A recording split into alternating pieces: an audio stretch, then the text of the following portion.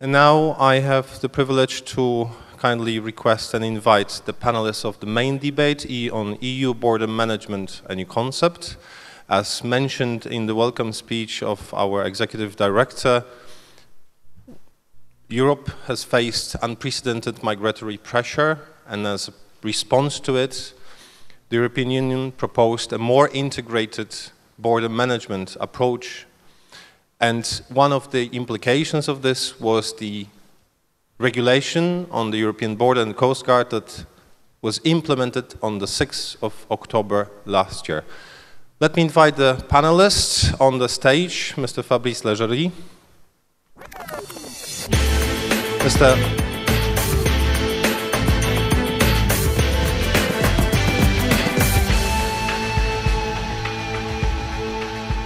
Mr. Laurent Michel, please.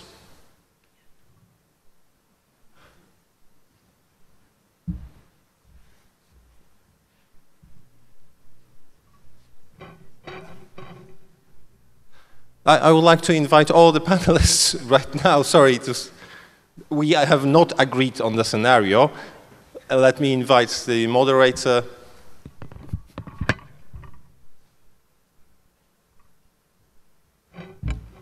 Please take your seats. And now I will give the floor to the moderator of the discussion panel of the main debate, Dr. Roderick Parks.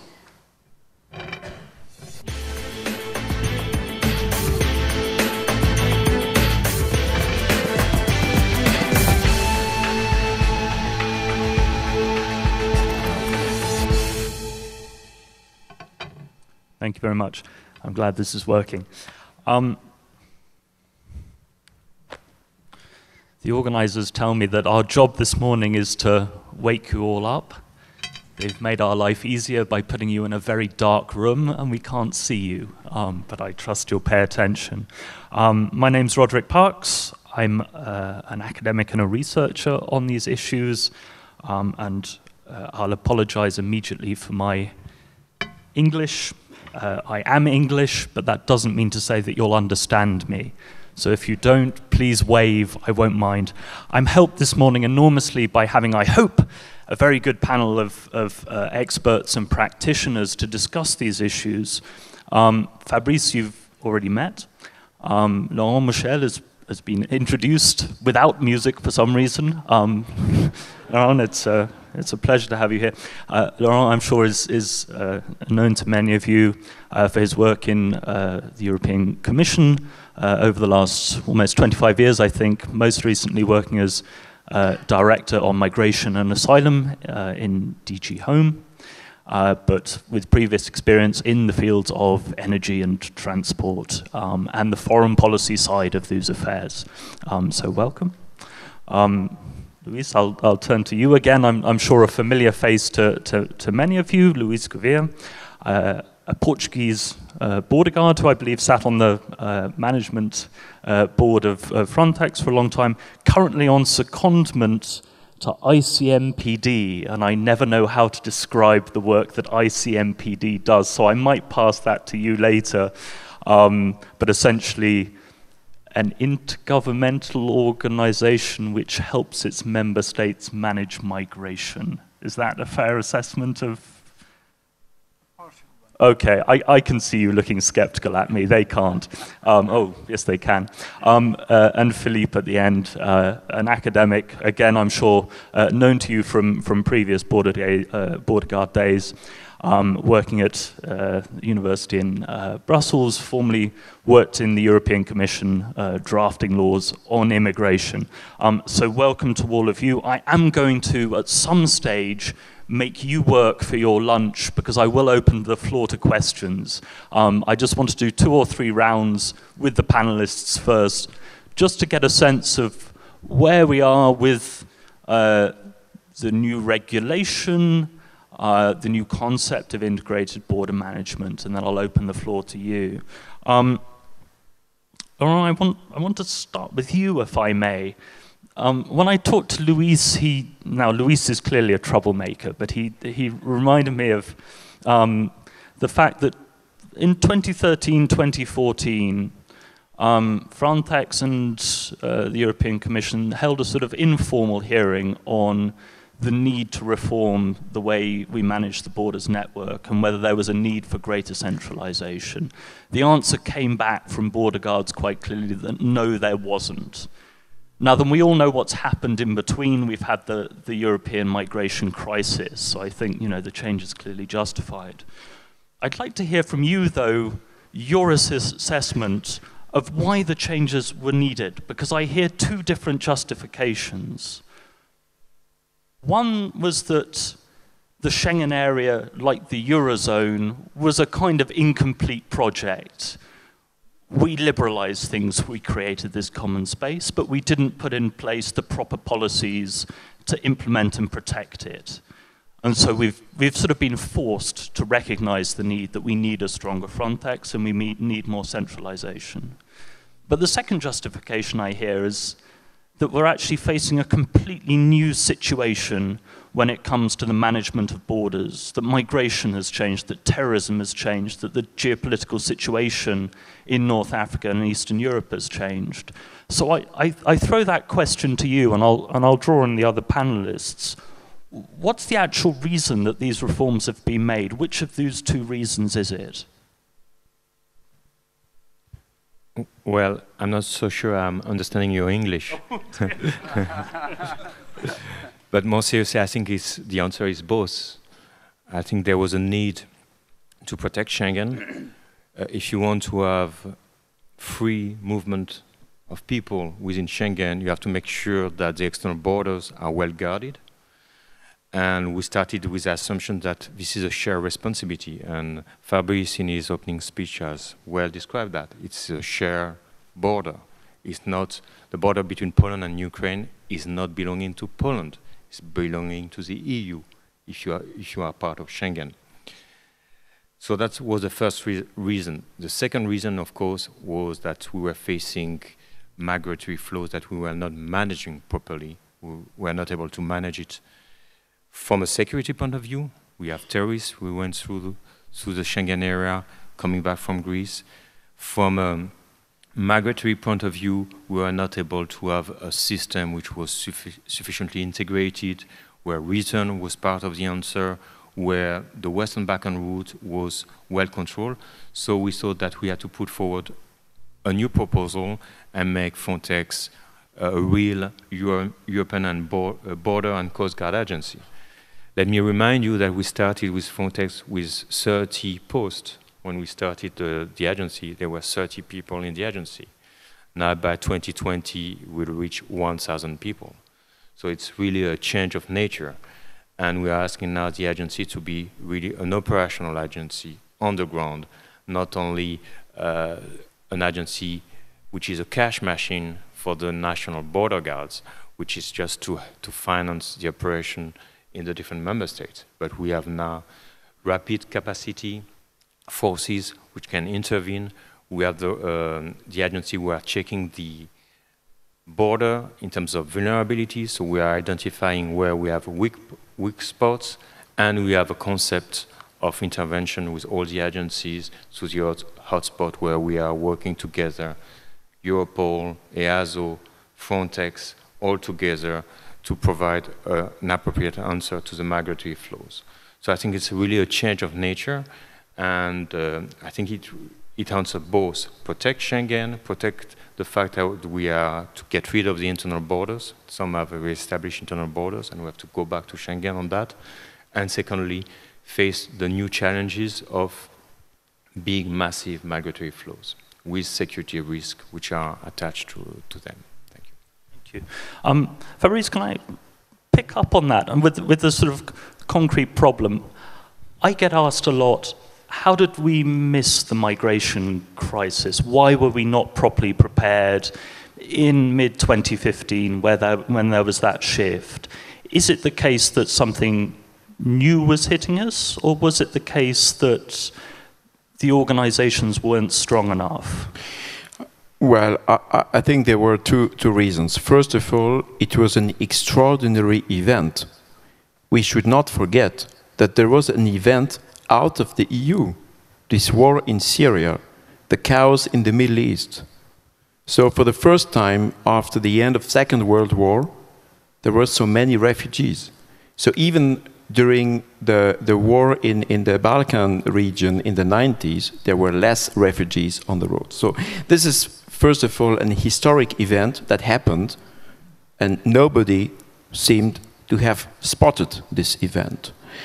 Then we had to cope with flows of mixed migrants, refugees, and irregular migrants trying to use these channels. And I think we had to cope with the system we had, and for the reasons described by Laurent. We had a free movement area, the Schengen area, but we had not the proper tool to manage this in the spirit of a shared responsibility. So for me right now, we are much more equipped for that. We have resources, so the budget has been tripled. The number of staff is being now beefed up. We have the target of 1,000 employees of the agency in 3 years from now. We have more competences. The shared responsibility is something which, for me, is a revolution. I remember when I took office as executive director of the agency in January 2015, there was a taboo. Member states alone are in charge of border management. We will not replace them. And there was the fear that we might offend anybody if the agency could give some more support. So I think we have this shared responsibility. It goes together with the vulnerability assessment.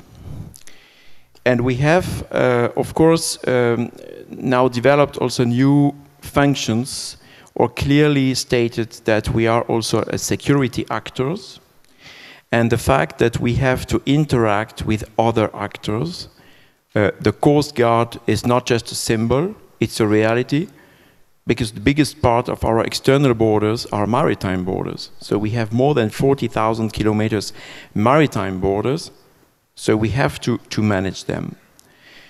And I think, well, other developments, together with the increase of resources, will allow us to better manage the work in the so-called hotspots, so to support the member states in fingerprinting, registering migrants, in carrying out security screening, and beefing up and structuring return operations at EU level. So I think this is now we have the full range of activities related to border management. Thank you. We've had the diplomatic answers. I'm going to bring in the troublemakers now, Philippe.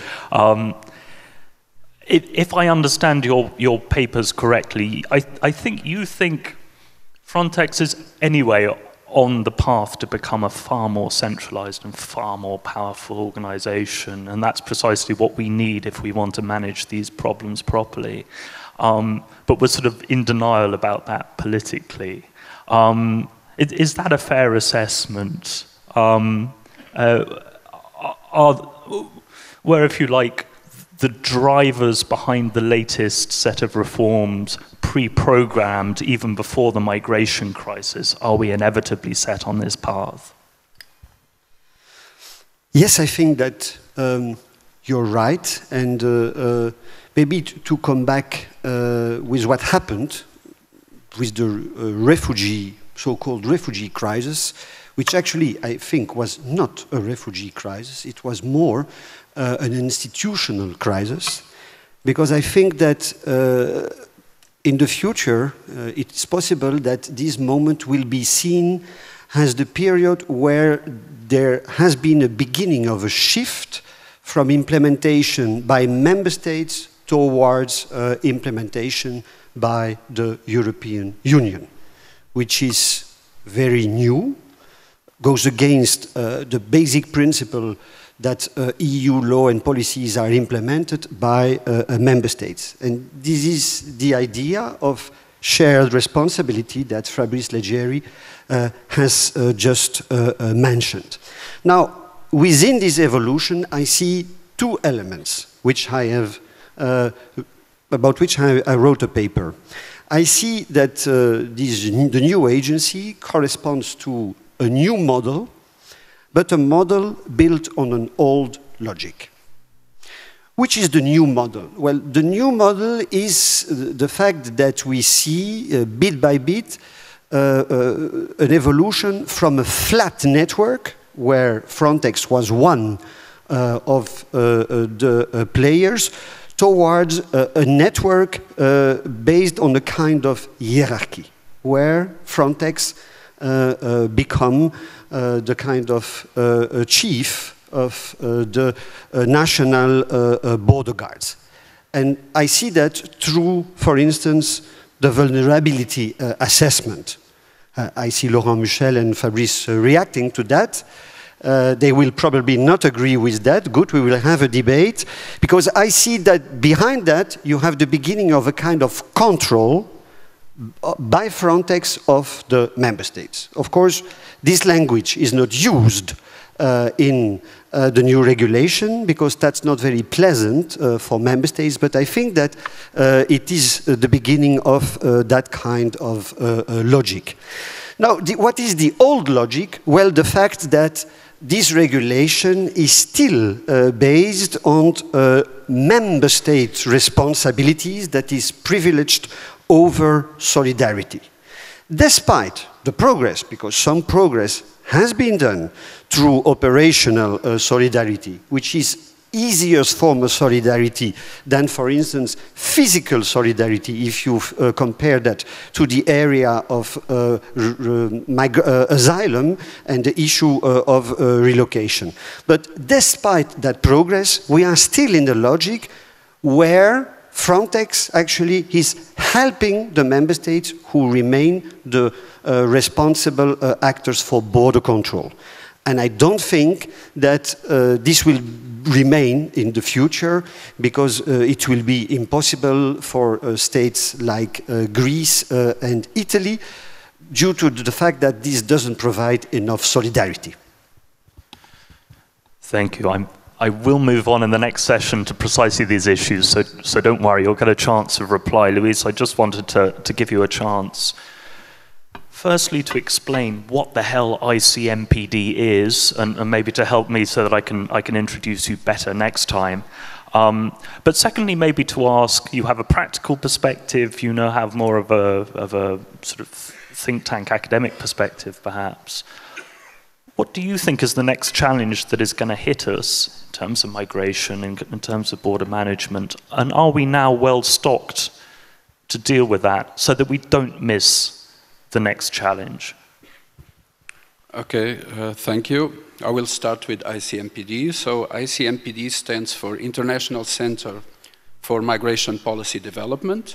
It is an intergovernmental organization based in Vienna, but we do not only work for the member states of the organization. In fact, we are implementing a lot of EU projects, and both at the technical level, but mainly I would highlight the support and facilitation of the political dialogues of the European Union, and in particular with Africa, which is the project that I'm coordinating for the moment. So now going to the question that brought us here. The question is not new. The question whether or not we should have a European border guard. Actually, the first study on the topic was done in 2002. And it's a normal question because we have a European border.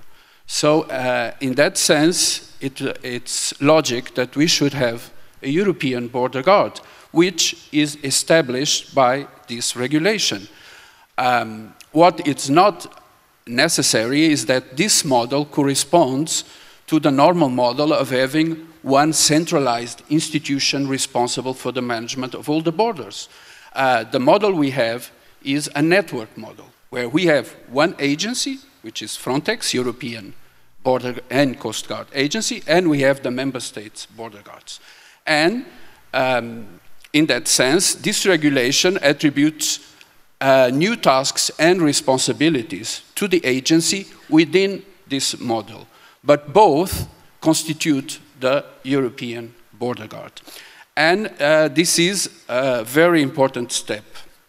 In fact, I analyzed the regulation. For me, the regulation is a breakthrough regulation, in terms that for the first time we speak about European border guard. We belong to a European border guard system. And this is fundamental to create cultural institution. A European border guard cannot be done only by legislation. You should install and create in all the border guards, from the Atlantic to the eastern border, from the North Sea border to the Mediterranean, the sense that they are European border guards, because we have a European border.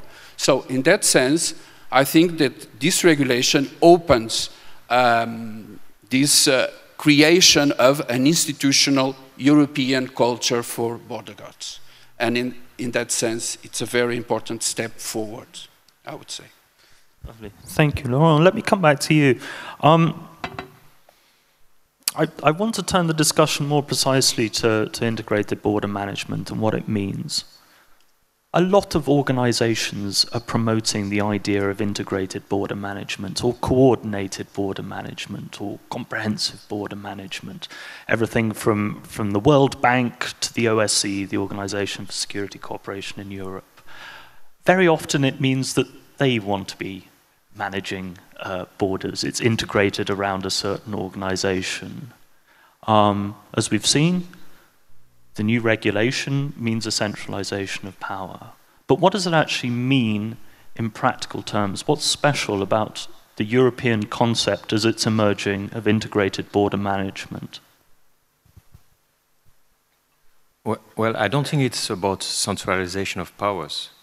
It's not about controlling the member states.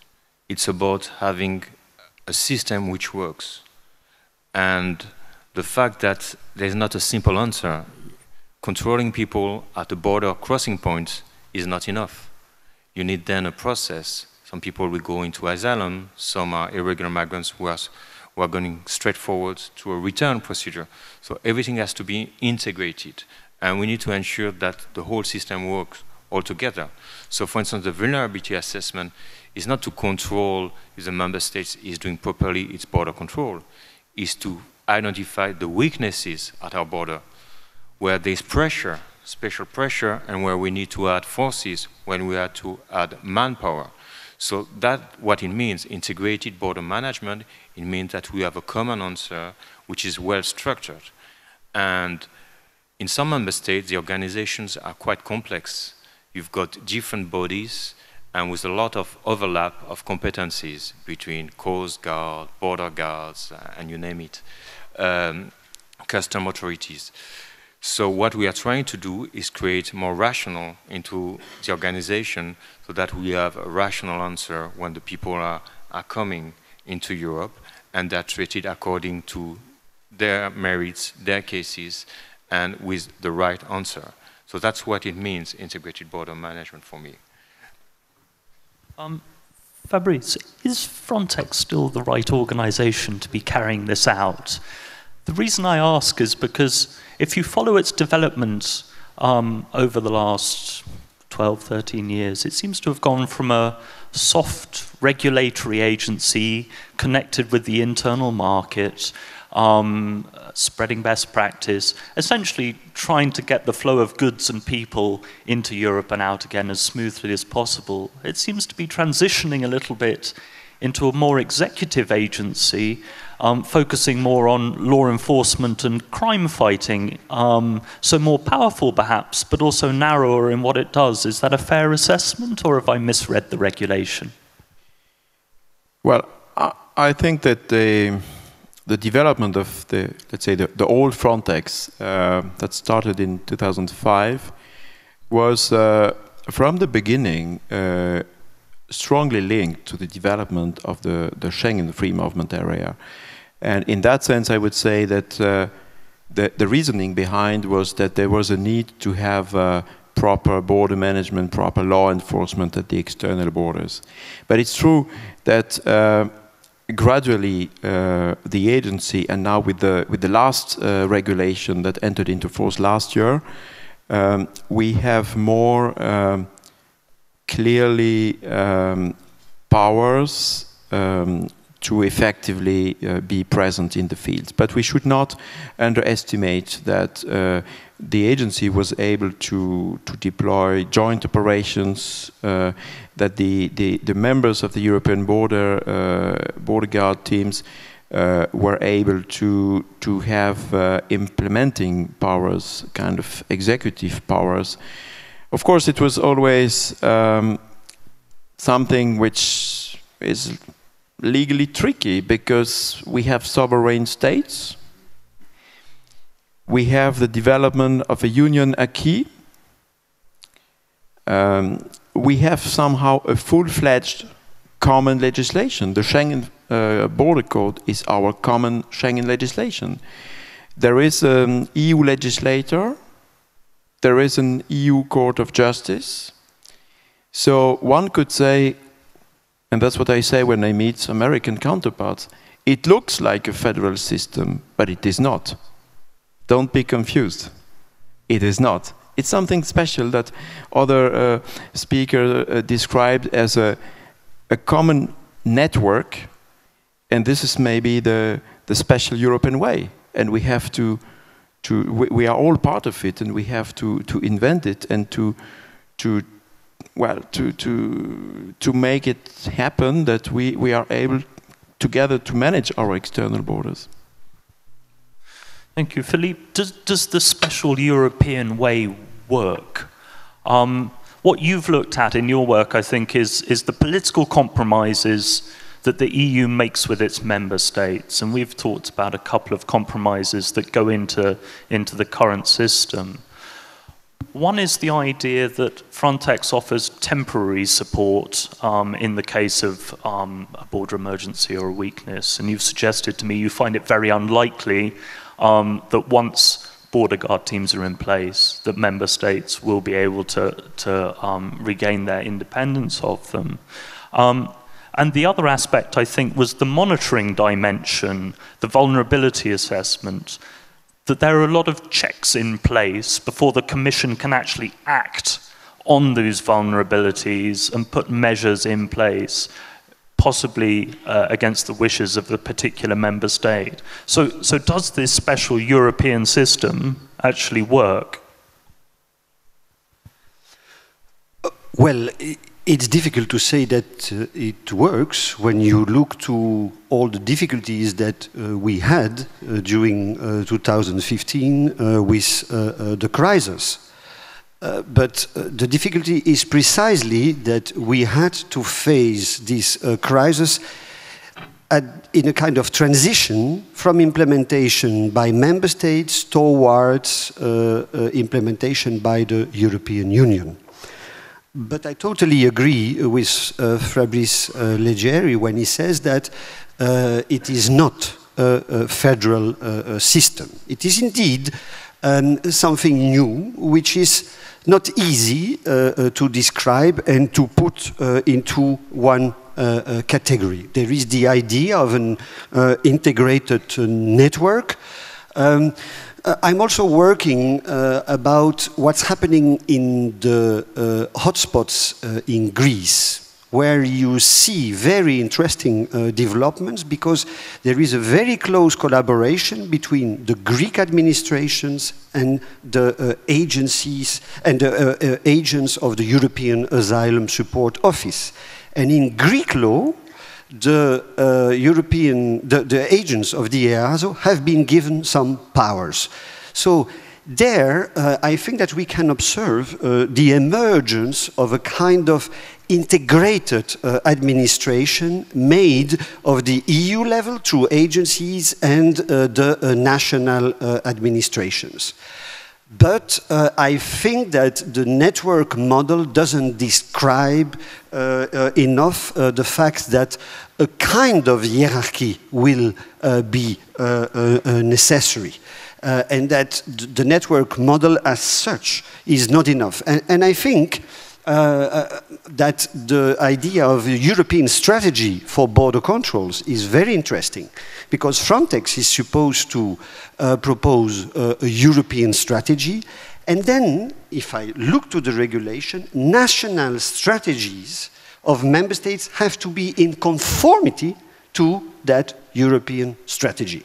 So this looks like the beginning of a kind of hierarchy between the production of instruments by Frontex and what the member states has to do. And at the end, I would call that a kind of maybe deconcentrated administration, where the superior level is European and the member states are below. And I think that this word is better than decentralized model, because decentralization puts the accent on autonomy of the execution. And actually, what I think that we need is less autonomy of member states and more possibilities for Frontex to guide the network in view of a more, what I call, a hierarchical or deconcentrated model. Thank you. That's the theory, Louise. You've been out talking to people for your master's thesis. You've been talking to border officials, border guards. Will they accept these changes? And I'm thinking specifically of important things like risk analysis, sharing information. There are new rules in the regulation. The border guards and border authorities need to share information with Frontex. Will they do that? Will they accept the new rules? Do they understand them? Yeah, good question. Yes, I think so. To be honest, I think so. I think that whatever the model you defend for the European border guard, you have to have in mind that in the end you need the border guards. So it has to be always a joint effort to come up with a more efficient border management. And in that sense, what I feel that in the field there is this openness to work together in this partnership spirit, agency and national border guards. And the way people look at the new innovations, the more the ones that could be more controversial, such as the vulnerability assessments, they look at it as actually as a positive thing. What their concern is that this is done in this true spirit of partnership and not with other, let's say, purposes. So, and in that sense, I think it was already clear from the opening speech and also from the interventions, this is the way forward. It's working together and making the system that's created by this new regulation work as efficiently as possible. Because also we have to bear in mind that in this regard, I think this regulation went as far as it could have gone. Because we have to bear in mind that according to the Lisbon treaties, internal security remains a competence of the member states. So this is already a limitation in terms of what model we want for our border management. And therefore, we need to have, for the moment, this network model, and we need to make it work. And we could only do this if we work together in this spirit and openness. So this is, I think, the main message. Okay, I look forward to hearing if you share that assessment. I want to move now to more thematic issues. One of the things we've been asked to look at is the question of ethics, human rights, accountability, and so on. Fabrice, can I start with you here? Sorry, do go on pouring your water. I don't mean to cramp your rhythm, but if you look at the press at the moment, people don't know whether to treat migrants as refugees or as potential criminals and terrorists. I'm wondering how we deal with that in an integrated border management system. And this is a practical question in the sense of it's not just the media blowing this out of proportion. If you look at refugees, they will be displaced from their homelands for at least 17 years on average. They need to work, and if they can't sustain themselves near to home, they will move on to Europe, making them like economic migrants. We know that economic migrants en route to Europe are in extreme situations of vulnerability, and that blurs the distinction to refugees. And we know that both sets are putting themselves in the hands of criminals and terrorists in order to reach here. So we have mixed flows like we never had before. How do we deal with that at the border? Well, we have very professional border guards. We have also common standards at EU level, and for instance, we have the core common curriculum that will be launched this morning, later on. So we have a common set of standards to know how to deal with the mixed flows of people showing up at the external border. There are criteria to enter. Sorry, there are criteria to enter the European Union and the Schengen free movement area. The Schengen border code is clear about the criteria to be fulfilled. The Schengen border code is also clear about the access to protection, international protection, for those who are in need of protection and are potential refugees.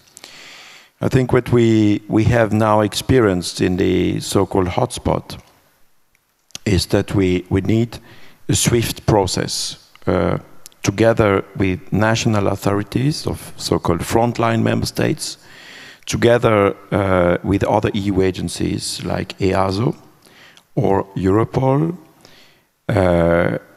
Commission is also present in the hotspot, so that we can make sure that the ones who have good reasons to claim for asylum can be swiftly processed as asylum seekers and get out of this hotspot process and be settled somewhere and get a residence permit and a refugee status. The ones who can represent a threat have to be identified, because we cannot accept threat. EU citizens expect from government, expect from the European Union that we protect the citizens. So if criminal organizations, if terrorist organizations can misuse our border management system, citizens won't trust anymore their government or the European Union. So we have to be very efficient, and I think that in the last 2 years in the hotspot we had very positive development that in fact were reflected and taken on board when the new legislation was drafted. 2016 was a little bit, or the end of 2015 and 2016 was a little bit difficult for us, because we had to anticipate some activities that would come soon in the new mandate, but were not in the existing mandate. But coming back to your question, we need to have professional border guards. They are professional, and we need swift procedures, because the ones that must be returned quickly. Okay, thank you. I'm going to speed us up as well a little bit, because we've got enormous clocks here, and I want to get questions in from you guys as well. Let me turn to you here, Louise. I mean, actually, on that issue, you've looked at issues of legitimacy and accountability and so on. I think, you know, one of the things that you've mentioned when we talked was the introduction of new oversight and accountability measures. So the European Parliament and the Council, with the member state governments acting with oversight of what Frontex does. But isn't the real problem the question of trust and the need that Frontex and border guards are given the space to develop an esprit de corps, an ethos, and the trust to do their job, and aren't these sort of accountability mechanisms based on a rather unhealthy mistrust of Frontex? So how do we build that trust? Well, I wouldn't say that the accountability and transparency mechanisms are necessarily built upon mistrust. I would say that they are an important safeguard to the public, and they also help to establish the agency reputation as a legitimate actor in the system of border management.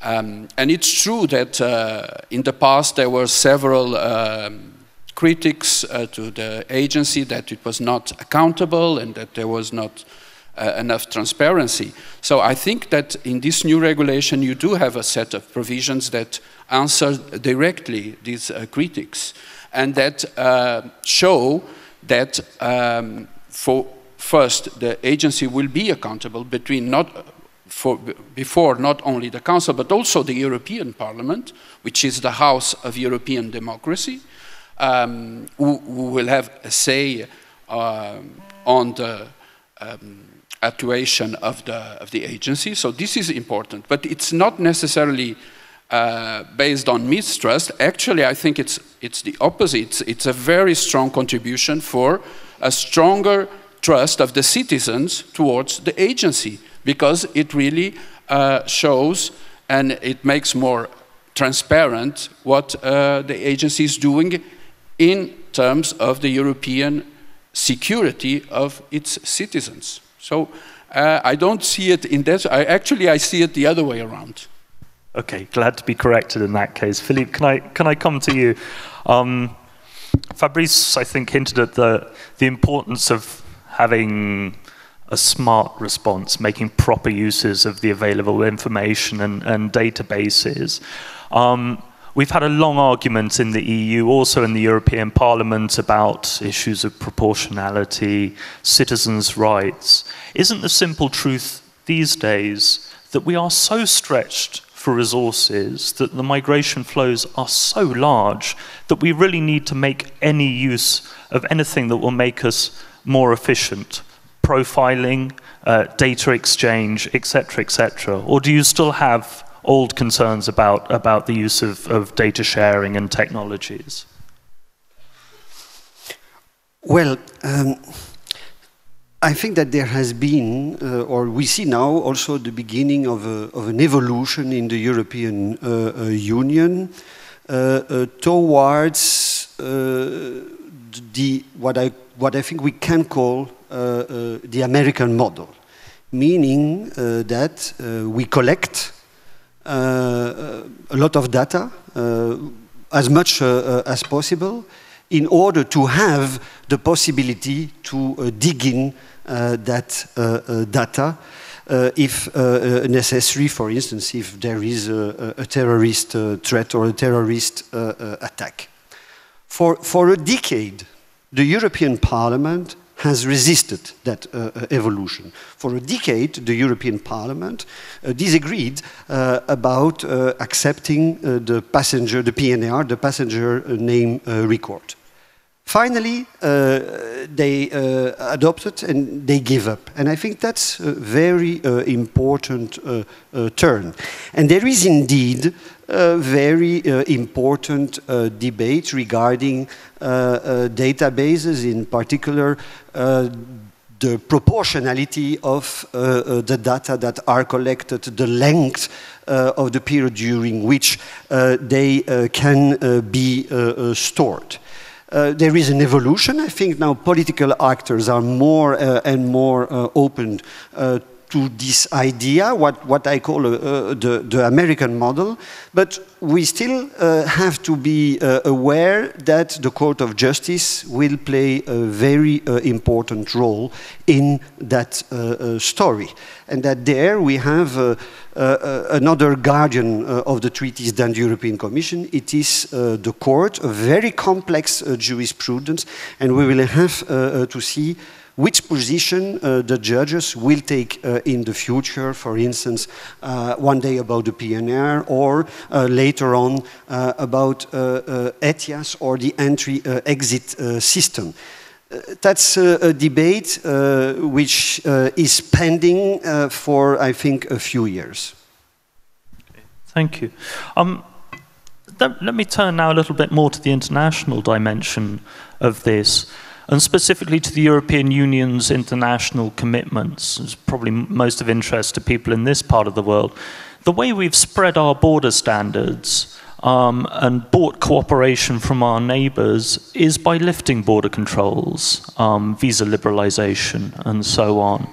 Are we moving now in the opposite direction, both in terms of reintroducing border controls to our neighbours, but also in terms of these technological advances? Things like the Trusted Traveller programme seem to work against visa liberalisation. It's very individualised traveller programmes. How do we manage that?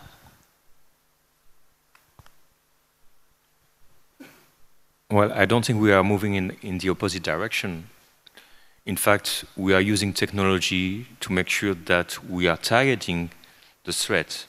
With the visa system, we are putting some doubt on the whole country, on the whole population. Here, with ETIAS, with entry-exit system, we are targeting people based on risk assessment, individual risk assessment.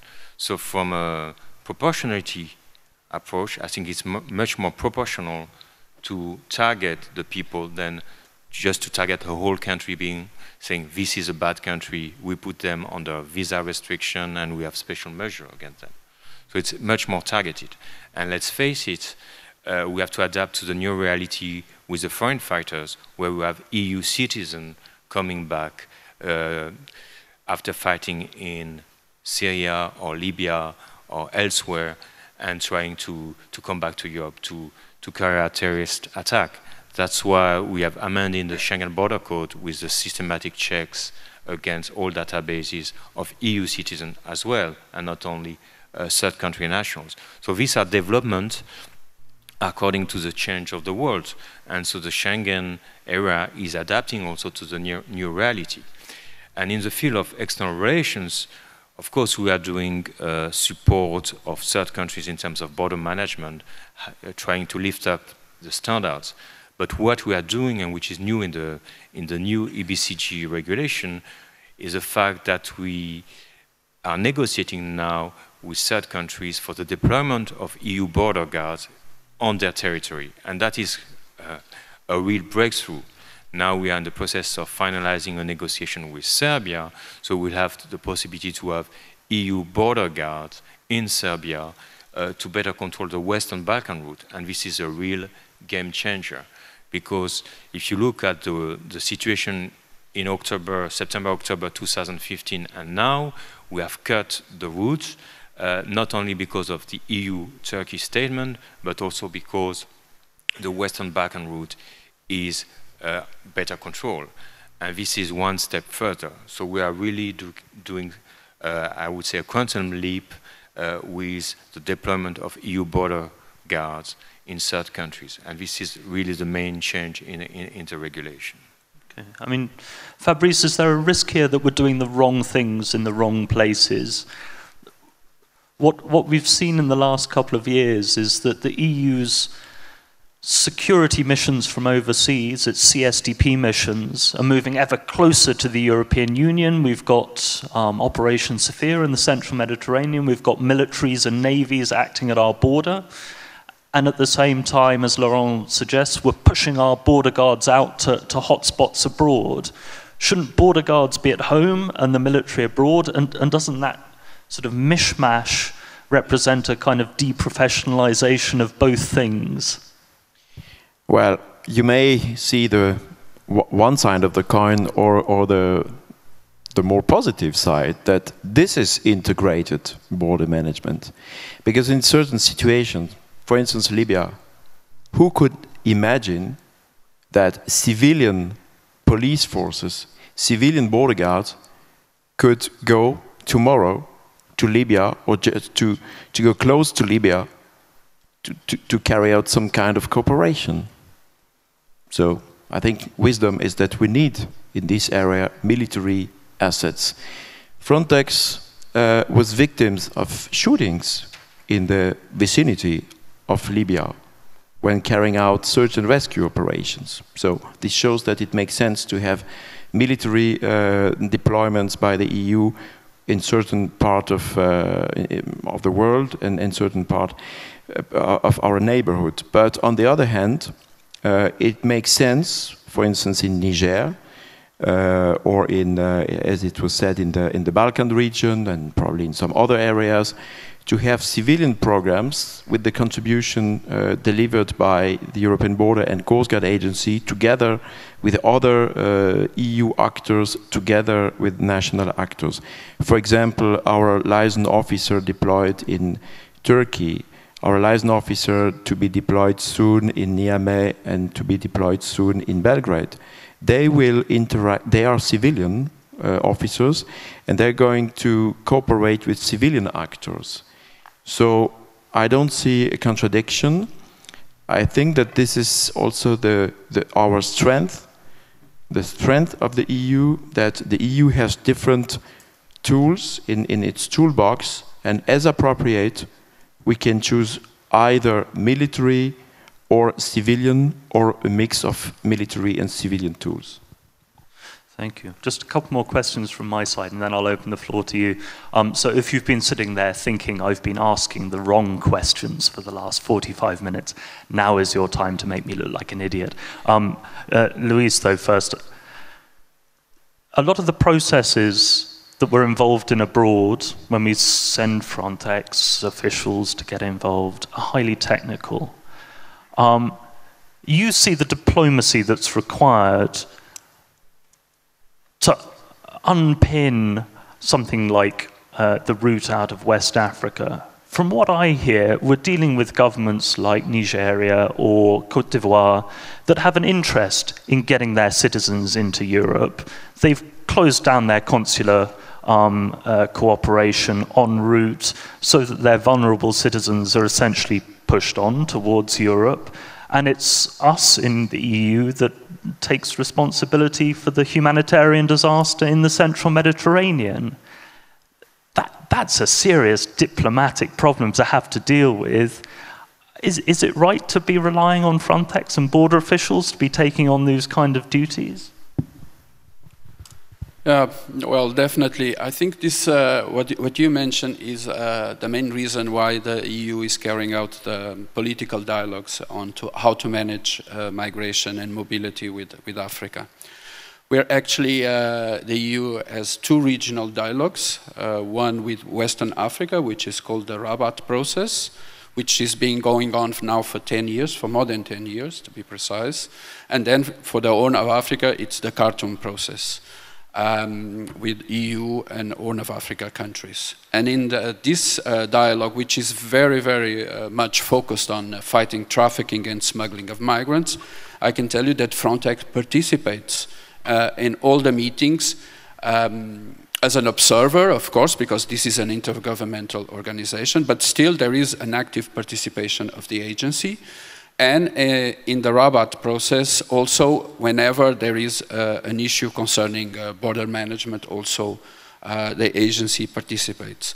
Furthermore, in the end of 2015, EU leaders and African leaders launched another process, which is the Valletta process, where they approved a political declaration and an action plan with very concrete actions to be implemented in order to manage migration in a spirit of shared responsibility and partnership. And also the agency participates in these meetings. At the end of last year, we had the first senior officials meeting to discuss how the implementation of this action plan is going on, and there we also had the agency. And I must say that from the African countries, there has been an evolution in terms of how they perceive the issue. And for instance, you've mentioned Niger. Well, the fact is that we have an ongoing project in Niger of joint investigation teams where police officers from Europe are working there together with the Niger law enforcement. So there is a change, and of course it takes its time and it takes a lot of dialogue. This is why it's so important to engage in these dialogues, to bring them to the table and to discuss together the migration management issues. We also need to be very clear that border management does not solve migration crisis on its own. So we cannot expect this from the border management system. It's an integrated and comprehensive approach that hopefully can help us deal better with future migration crisis. Philly, we don't expect border guards to be diplomats. Why do we expect them to be development experts? Why is Frontex getting involved in actions in Africa and our near abroad to build up border management standards? Is that a development task, and is that something where Frontex belongs? Well, you put indeed the finger upon what is called the nexus between migration and development. And what we see is an enlargement of the notion of development, integrating migration management in general, including border controls, and even return of migrants. Difficulties can you include maybe voluntary return, but what about forced return? There is also a discussion, for instance, and this is led by the OECD, that has a committee discussing to which extent money spent by member states to receive asylum seekers in the Union, in the EU, can be counted as a part of the budget devoted to development. So I think that we have a very important debate. What is, I think, interesting is to notice that 15 years ago, and I remember, for instance, the conclusions of the European Council in Sevilla, this created big tensions between policymakers and politicians in charge of development with policymakers in charge of migration. This is not the case anymore. It seems accepted. But I don't think that it means that the question is solved. On the contrary, there is still a tension. And the idea that with more development we will have less migration is really questionable. It is not as simple as that. And we still have to keep in mind, I think, the fundamental elements of the development policy. Ladies and gentlemen, it's your turn. I expect you've been sitting there thinking I've asked the wrong questions. If you could wave your hands about if you'd like to ask something, and I expect we probably have someone with a microphone. Are there any questions and comments from your side?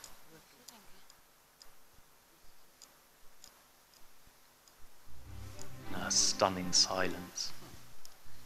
Oh, there's a hand.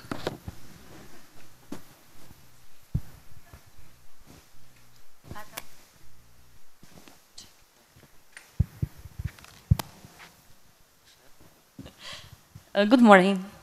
My name is Oksana Nazarchuk, the UC Secretary at Borders Unit.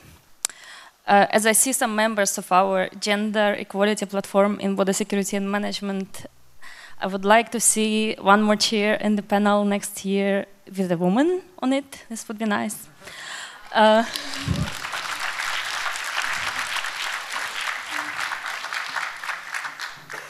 My question would be addressed to Mr. Leggeri. I was very happy to hear that Frontex is now thinking more about also integrating the customs services and now with the new function, the Coast Guard services into the practical implementation of IBM. The question is there any strategy to do that? Thank you. Shall I answer? Sure. I don't know, it's probably worth collecting questions if there are others. Are there others?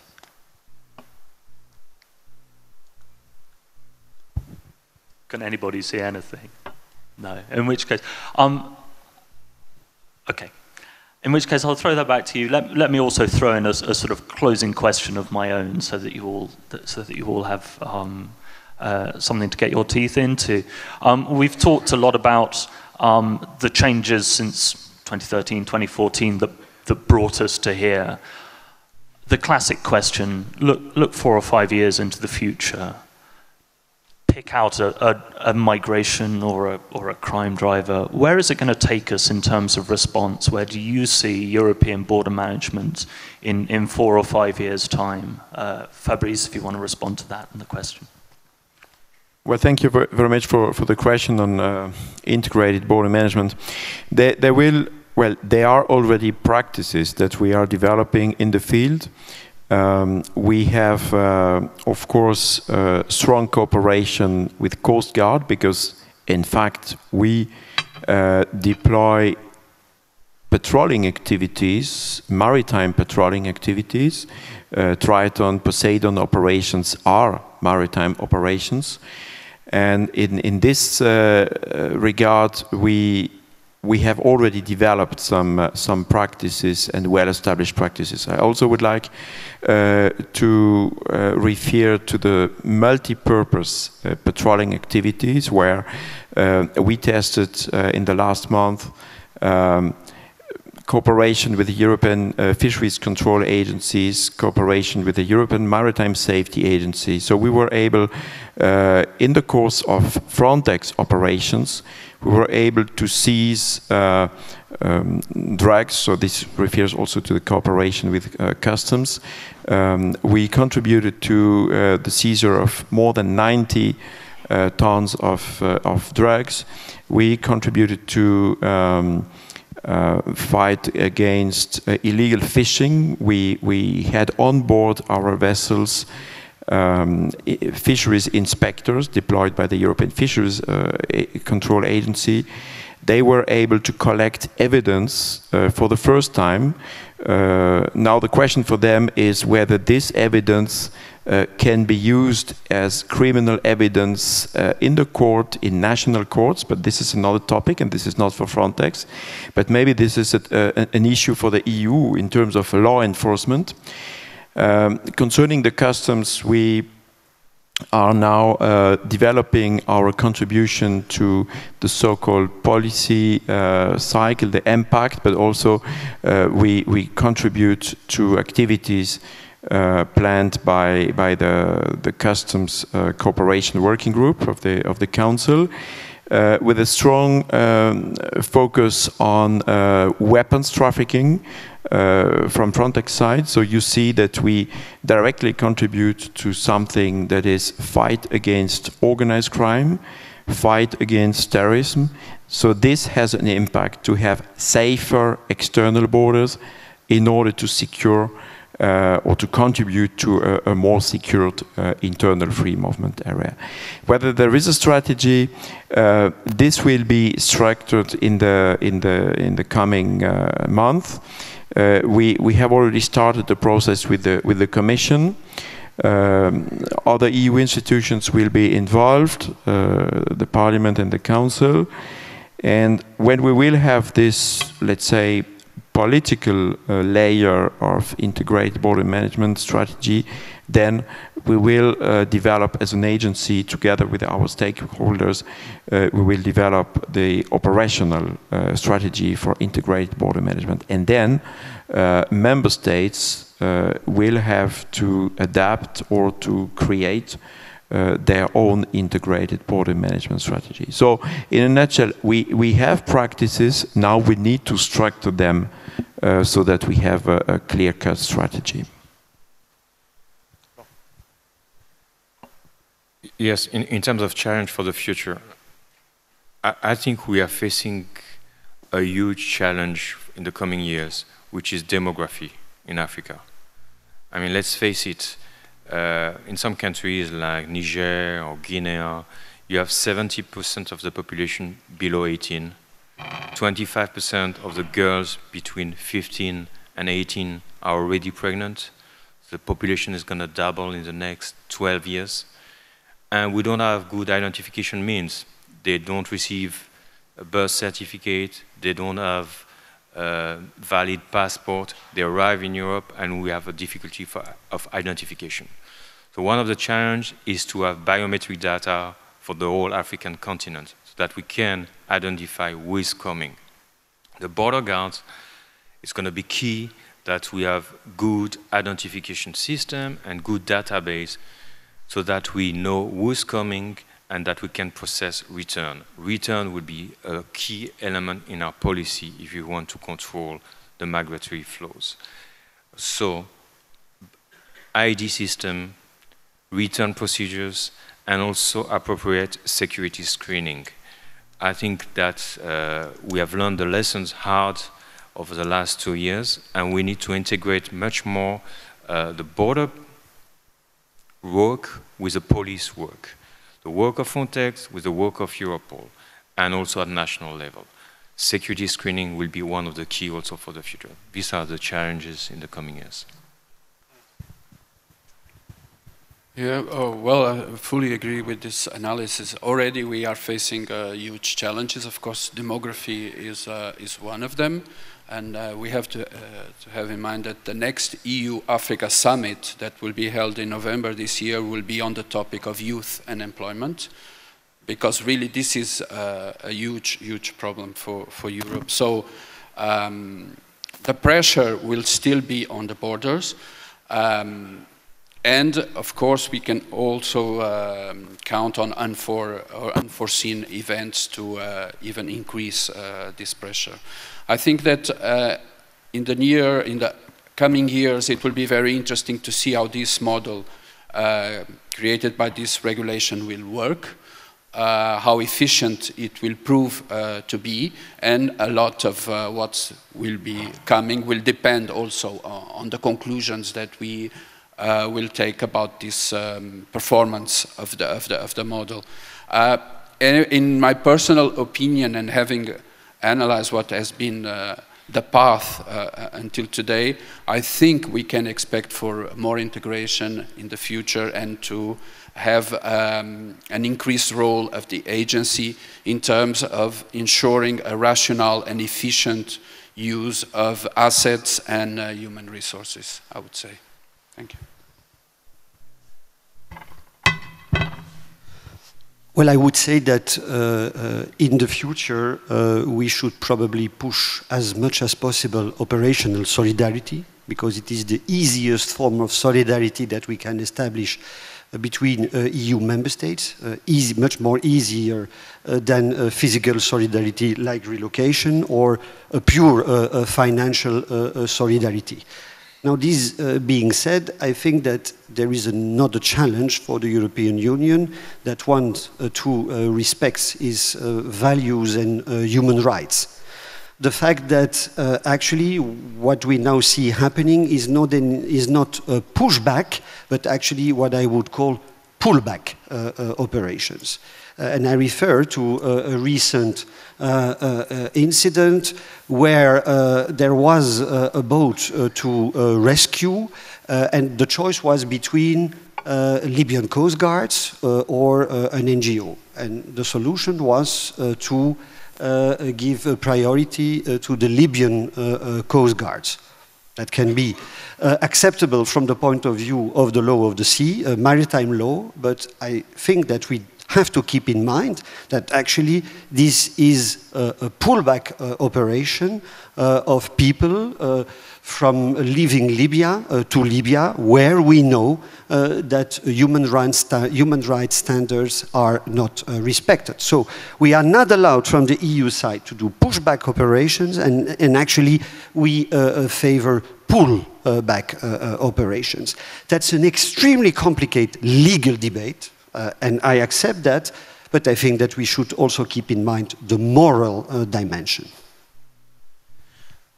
Thank you very much. Ladies and gentlemen, you get to go and have your coffee now. Please, though, briefly join me in thanking my four panelists for their inputs this morning. Well done, you survived.